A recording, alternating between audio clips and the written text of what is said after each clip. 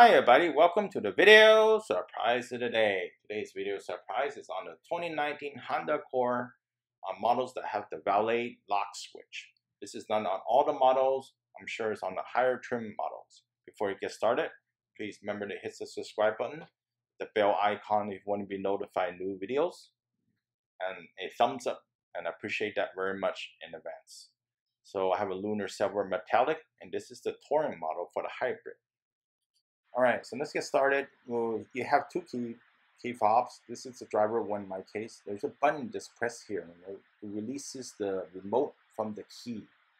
The key part, if you go in valet parking, you want to hold on to that and only give the remote to the driver. The driver in terms of the valet parking. So you need to hold on this to do the valet. So you don't give everything to them. And to put it back, you just slide that thing back in, and it will come back in one piece. Let me demonstrate that right here. Just like that. When you click it, and the button in the back will also lock as well too. So get started. There's different ways to open the trunk, of course. One way is through the driver door. There's a little switch. You just press on this thing, then the trunk will release. All right, so release, unlock, and open up. The other way is the latch and also the remote. So I have the trunk open right now, as you can see. So I just want to demonstrate that it works fine.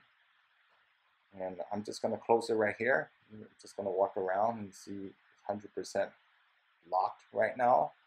Actually, it's down. Okay, so let's head to the passenger side. Notice that this one has a lock, and that's the key part that you put in and turn. You turn, you lock your valuables if you lock the glove compartment.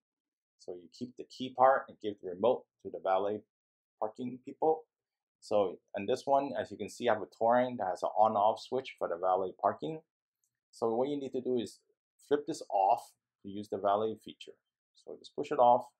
So all the remotes, the button on the driver's side, the latch will not work if you have this in the off position. And since you have the key, even the emergency trunk release we're entering will not work as well too. So if you want to put your valuables in the trunk, unlock it up, that's the way to do it. So if you click unlock, I'm just going to demonstrate it. It will not unlock, see? But I'm going to show you in the trunk how it looks like when you do this thing. So heading to my back of my vehicle, I'm just going to do the same thing I demonstrated. So the trunk will not release because the power is cut off to the trunk. Simple, right? Well, that's how you protect your valuables using the valet switch. Hopefully this video helps you out. I really appreciate a thumbs up, and see you next time. Bye.